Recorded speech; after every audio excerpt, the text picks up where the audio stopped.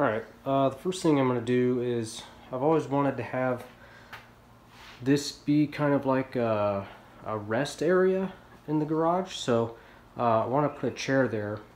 So I'm going to turn the old shoe rack into a nice comfortable chair that when I'm working on the Camaro and my knees are blown out or whatever, then I can just kind of chill out there. I'm going to join a little kind of side table thing to it as well, and then obviously have a hole or something like that in it to put a beverage or something like that. And so that's what I'm going to do right here.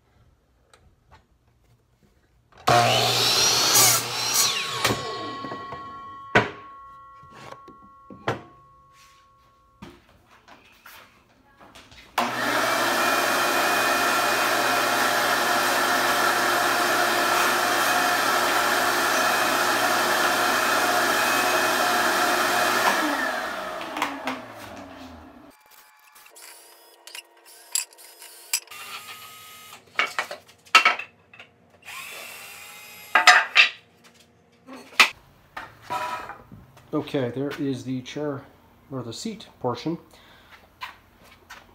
About, I don't know, 25 inches of this will be the actual chair, and then the rest of it is going to be the tabletop.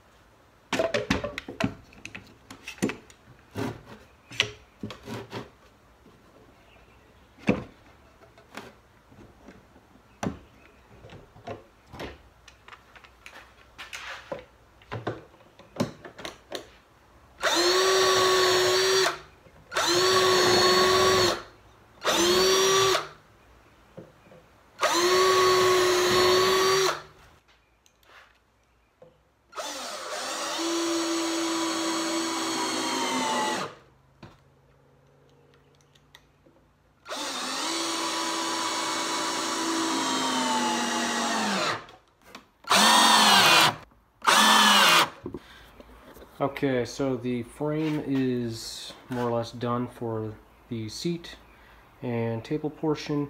Now I just need to make the legs and then the back. I have absolutely no idea how I'm going to do that yet.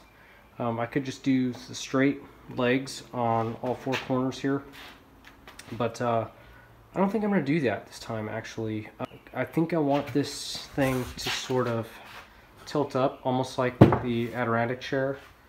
I think that's what I'm going to try to do. I forgot that I had these panels of oak. I've actually got 4 of them. I'm not sure if I'm going to run them through the table saw and thin them out, but it'd be perfect for this project. Originally I had purchased it for something else. I can't remember what, about a year ago or so, and I just forgot that I had it. But I'm going to go ahead and use the oak as the seat, and as well as the back portion once I get to that. Perfect. Alright, so the length is perfect. Now I just need to cut it into 3-inch increments.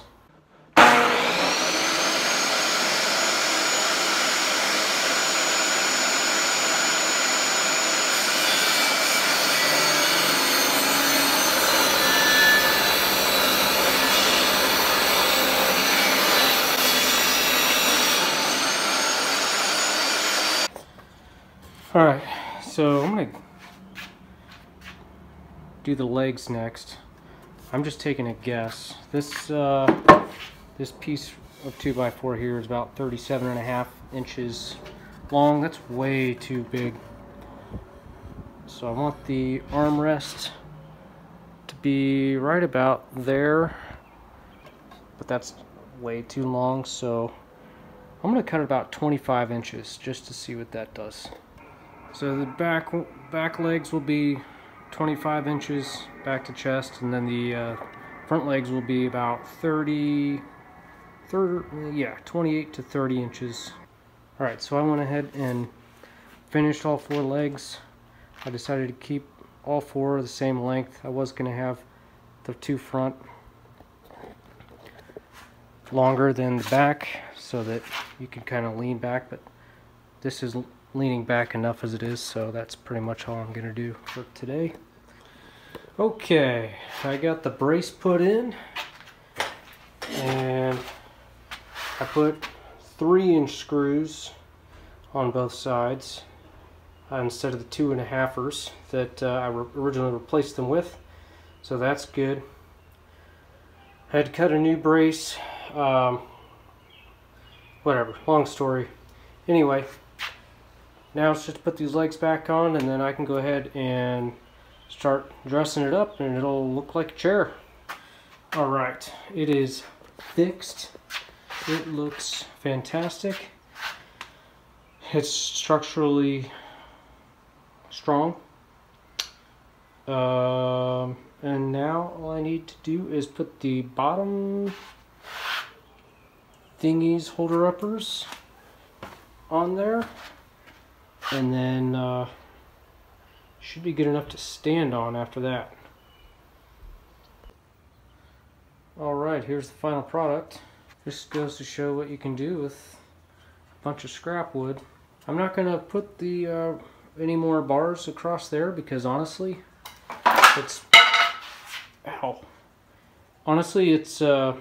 it's comfortable the way it is, believe it or not.